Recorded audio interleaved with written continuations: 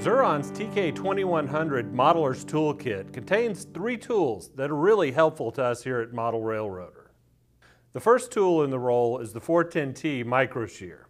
This is really handy for cutting parts off of plastic sprues.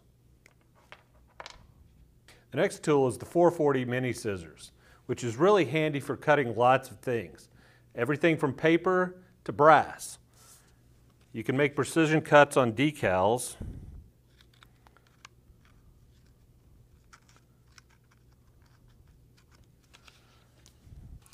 as well as cut photo etched brass frets.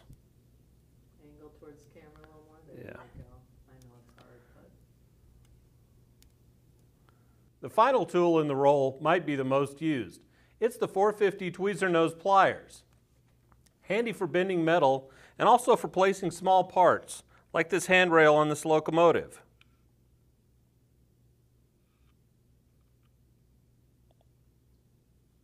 So there you have it, the Xuron TK2100 Modeler's Tool Set.